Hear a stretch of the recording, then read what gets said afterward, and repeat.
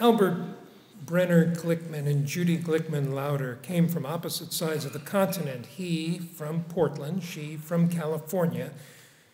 Together, they made their mark in both places and beyond. Al built some of the first shopping centers, and their success helped him give to so many causes in health, art, and education. Judy is an accomplished photographer whose work has been displayed around the world. She spent years using her lens to capture sites of the Holocaust so that we never forget. Her new book, out late last month, is Beyond the Shadows, the Holocaust and the Danish Exception. I believe there are copies downstairs if you are interested. The Holocaust, Judy does serve on the board of this museum, among others. And I ask you now to please welcome Albert Brenner Glickman and Judy Glickman Lauder's nephew, Andy Brenner.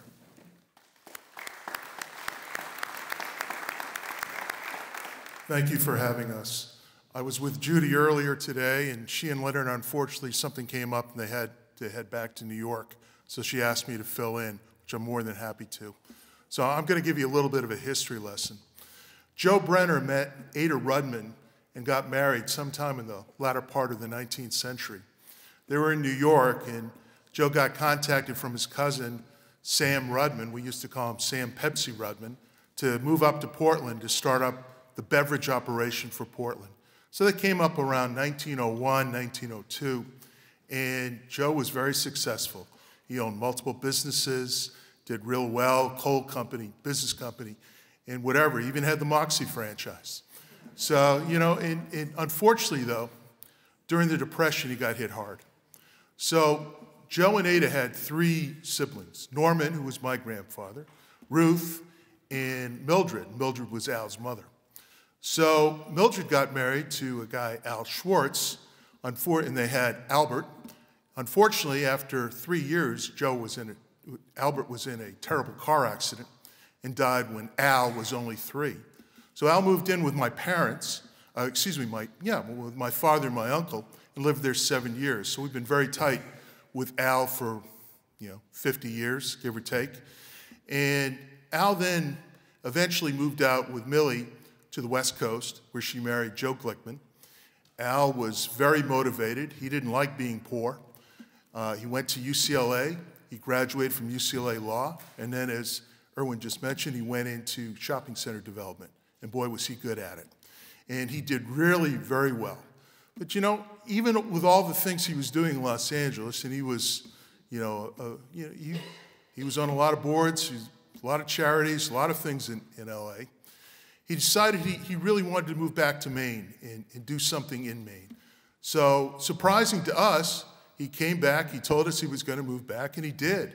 And he and Judy was a trooper, not really, the difference in California lifestyle and Maine lifestyle is just a slight bit off, but nonetheless, she came here, she did well in it, she liked it, he liked it. He was on the board of, seems like he was on the board of everything. Whether it's the University of Maine, if you look at the library there on Forest Avenue. He was involved with the University of New England. He was involved in every charity, the Portland Museum of Art, Maine Medical Center, everything you could think of. And he really thrived being here.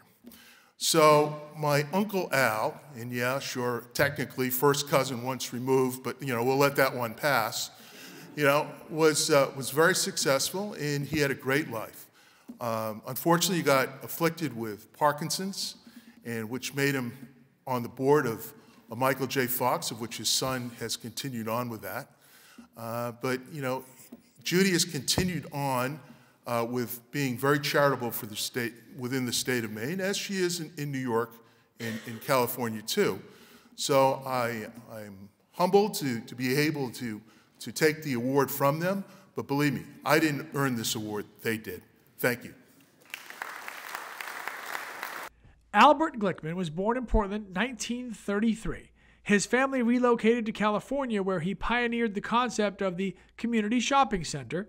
He was a great visionary, was also an advisor to presidents, senators, and governors. His philanthropy is apparent in the Glickman Family Center for Child and Adolescent Psychiatry, as well as the Spurwink School, UCLA, University of Maine System, UNE, the Portland Symphony, the Portland Museum of Art, and Cedars-Sinai Hospital, to just name a few. Al was a leader at the Michael J. Fox Foundation, where he focused his energies and resources in the pursuit of finding a cure for Parkinson's, knowing the benefit was for future generations. Judith Glickman Lauder was born in California. She is a fellow of the Royal Photographic Society of Great Britain and is a member of both the Getty Museum Photographic Council and the Photographic Vistig Committee of the Metropolitan Museum of Art. Her work is represented in over 300 public and private collections, including the J. Paul Getty Museum, the Whitney Museum of American Art,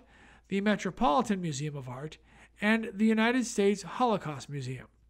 Judy spent years delving into the actual sites of the Holocaust. In the 1990s, she was invited into Denmark to locate and photograph Danish World War II rescuers and survivors. Her latest book, Beyond the Shadows, has just been published. Judy serves on the board of the Maine Jewish Museum and the Portland Museum of Art. Her philanthropy has most generously extended, among many other places, to the Maine Jewish Museum and to the Portland Museum of Art, where she and her husband, Leonard Lauder, gave a recent donation representing the museum's largest matching gift ever.